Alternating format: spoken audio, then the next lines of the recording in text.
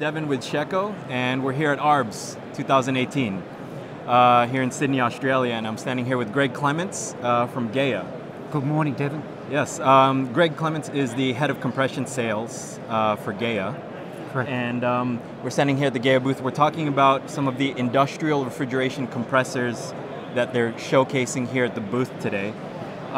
These are ammonia compressors, and Greg, I just wanted to know a little bit more about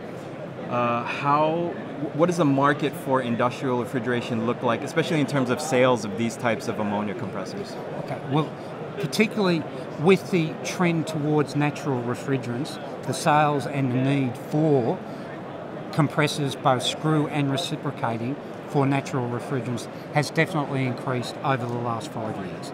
There is no doubt about it. The trend we see more and more, in particular over the last 2 years, is not just focusing on the compressor, but focusing on a compression solution that includes whole of life.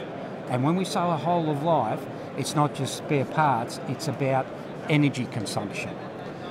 For instance, with our V reciprocating compressors here, ideal for applications where you have load turn down. And when I say load turn down, Devin, for instance, big cold stores in the middle of the night, they shut their doors so their refrigeration need drops off. What happens with the reciprocating compressor is when the reciprocating is applied with a VSD, variable speed drive, as the load drops off, the VSD slows the compressor down to minimum speed, then mechanically drops the pistons off. So that therefore, for instance, if it was an 8-cylinder compressor, you might only have two pistons pumping, so therefore you're not consuming any energy.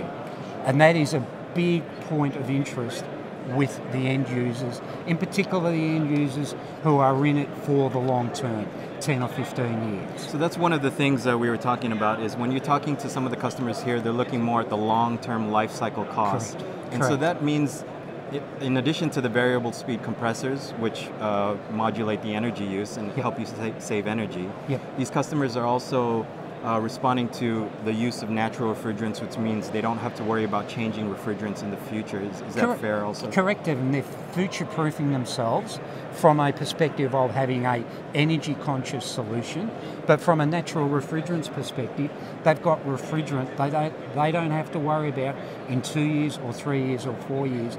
Is that refrigerant going to be outlawed? Does it need to be updated? They don't have it. They are future-proofed. So then they can go to their accountants in their business and say, I need this much money, this is the solution I'm going to have, but I'm right for 15 years. And then they're off and racing, so to speak.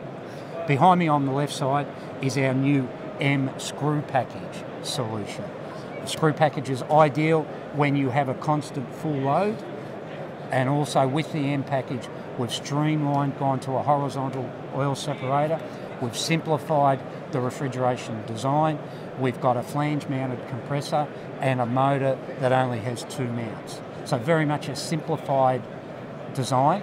What does that mean? It's cheaper for the contractor, in turn cheaper for the end user. Do you see more of the industrial refrigeration market in Australia moving towards these types of compressors? Absolutely, absolutely. There's no doubt about it. In particular, there's also a trend now that having embraced natural refrigerants, in particular ammonia, then it's how can we minimise our charge? Okay, our charge of refrigerant. We've future-proofed ourselves, but how can we minimise it further? Ideal for that application, Devin. Ideal. Great. Thank you very much, Greg. A pleasure. Good to see you again, Devin. Yeah, nice.